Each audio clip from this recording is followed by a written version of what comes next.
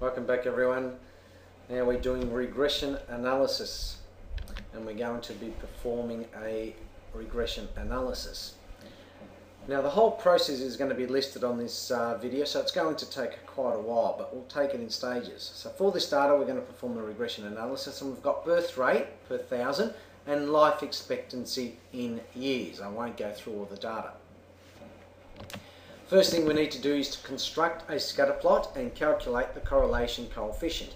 Now you can do this on your calculator. We'll give you the calculator steps later.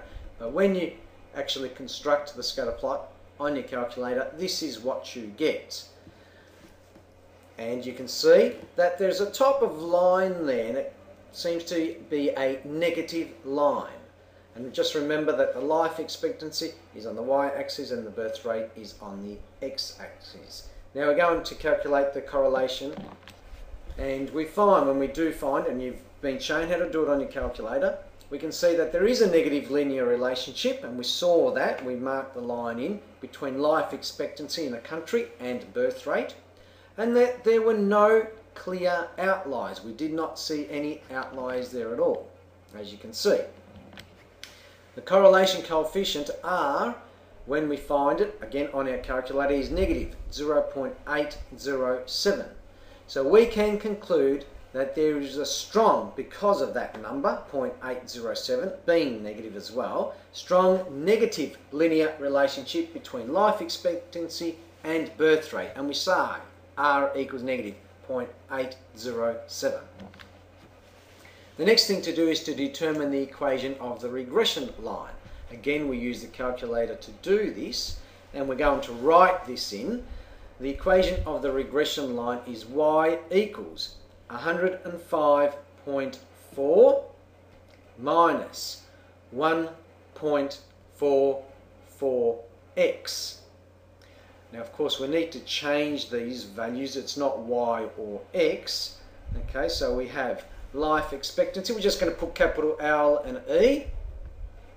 For life expectancy equals the 105.4 minus 1.44, and we'll put capital BR for the birth rate. Just saves us writing all that down. So let's interpret this now. Let's interpret the slope and intercept of this regression line. Okay, now just to give you a bit of information, normally y equals a plus bx, or y equals a plus mx, it doesn't matter, but b is the slope. Now the slope predicts the change in y when x changes by 1 unit. So if b is positive, so we've got a positive gradient, then y increases as x increases. That means as the x values are getting bigger, y will also get bigger. If b is negative, that means y decreases as x increases, because remember, we've got a negative gradient. The y-intercept predicts the value of y when x equals 0. We know that. To find y-intercept, we always put x equal to 0. So for our example, the slope was 1.44, being negative. So on average, the life expectancy y in countries will decrease by 1.44 years. Decrease because of the negative, 1.44 being the gradient. So decrease by 1.44 years for an increase in birth rate x of 1 birth per 1,000 people, because that's what it said. Birth rate was per 1,000 people. The intercept now, on average, the life expectancy for countries with a 0 birth rate, because that's what the intercept is, 0 birth rate, is 105.4 years, because that's what our equation had. Now we're using the regression line to make predictions. We're able to use this line that we've just found to make predictions. Now this example says, what is a life expectancy of a country with a birth rate of 35 per 1,000 people, because it's still per 1,000 people. Now remember, our equation was, and I'll write it in terms of y and x, y equals 105.4 minus 1.44x. Now remember, Now I'm going to change them when I added in the 35. So I'm not going to say Y anymore. I'm going to say LE, life expectancy. And we should always write it like that, equals 105.4 minus 1.44. Now the X value is 35 in here. We don't have to write the 1,000, it's 35. We just make sure that we've always got, it's in thousands of years, thousands of people. When we work that out, we get 55 years, and life expectancy is in years. So 55 years. So if we were to write this, we can say we can predict that on average, okay, sorry, we've written that here for you, even though we just wrote it freehand, but underneath is the prediction.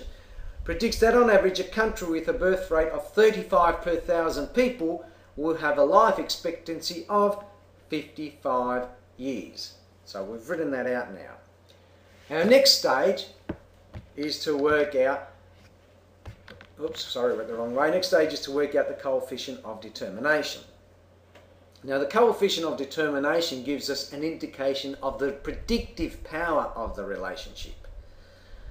If it's a perfect relationship, the coefficient of determination would explain 100% of the variation in life expectancy. Because remember, it will be on a straight line. For no relationship, it explains none. That's 0% of the variation in life expectancies. In our case, we had R equals negative 0.807. So our coefficient of determination, remember, we square the R, and when we square that, we end up getting, as a decimal place, and then we'll convert it to a percentage, 0.651. So as a percentage, we have 65.1%.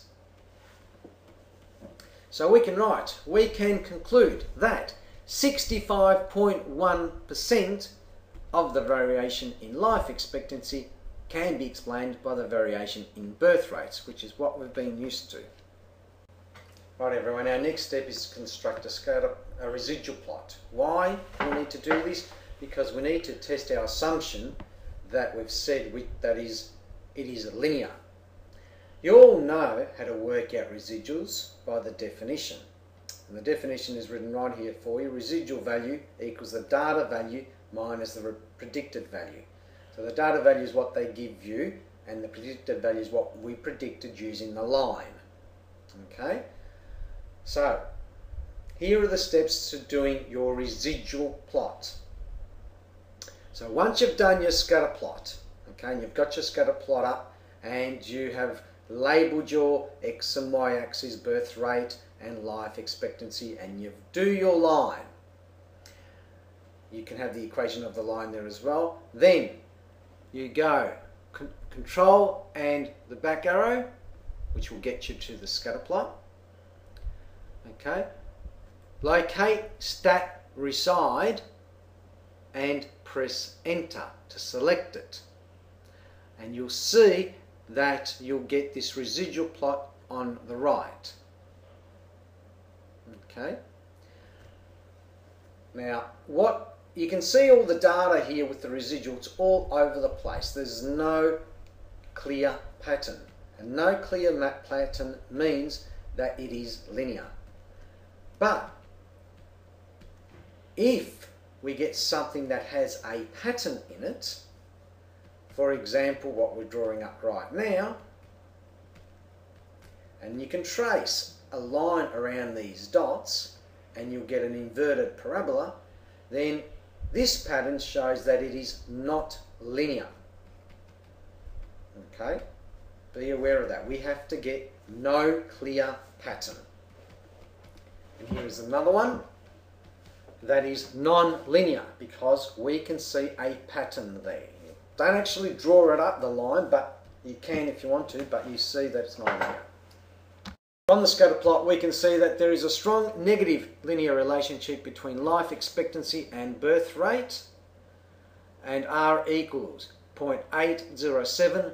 There's no obvious outliers. The equation of the regression line is life expectancy equals 105.4 plus 1.44 times the birth rate. Continuing with our report, the slope of the regression line predicts that on average, life expectancies decrease by 1.44 years for an increasing birth rate of 1 birth per 1,000 people. Now I've already written this for you in between, we're just putting it all down as 1 now. Coefficient of determination indicates that 65.1% of the variation in life expectancy is explained by the variation in birth rate. A residual plot shows no clear pattern and confirms that the use of a linear equation to describe the relationship between life expectancy and birth rate is appropriate.